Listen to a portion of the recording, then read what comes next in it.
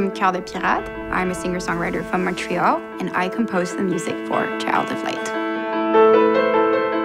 Child of Pirate brings that sense of intimacy. There's also a youthfulness in the music, in the way she plays the piano.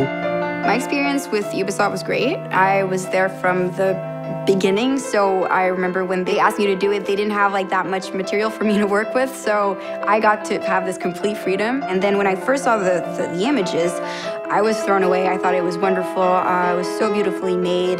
There's so much depth to it all, and I really felt that I could work with that.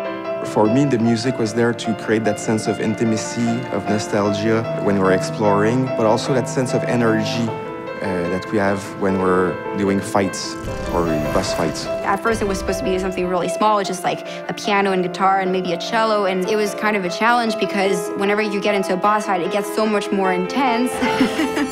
And we actually had to commission a whole orchestra to do the boss fights. It's really epic, big, and operatic. I remember seeing for the first time the music on the images, and I kind of teared up a little bit because it's just so wonderful to see something come to life like that.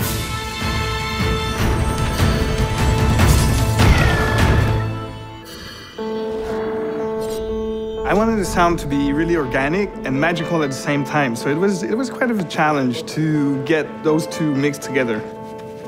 For Aurora, I didn't want the Foley just to be the only thing that would make the sound, just cloth and gear. So for the wings, we tried so many things. It was never working really. At the end, Chai, the Foley artist, suggested we use a flower. And it actually works really good. It makes some really believable wings loops. We also work with Cirque du Soleil to really help enhance the sense of theatricality in our game. My first impression of this project was, wow, this looks wonderful, it's beautifully designed.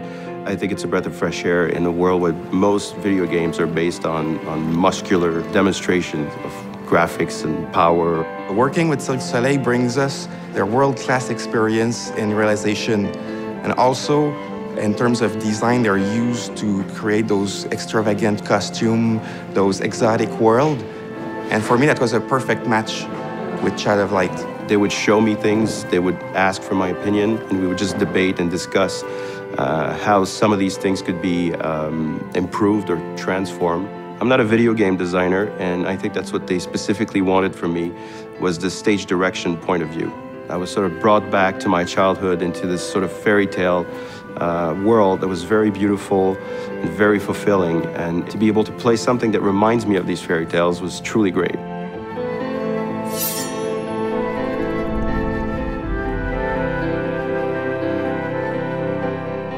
The writing in Child of Light is entirely in rhyme, and so I had to really treat almost every stanza as a puzzle.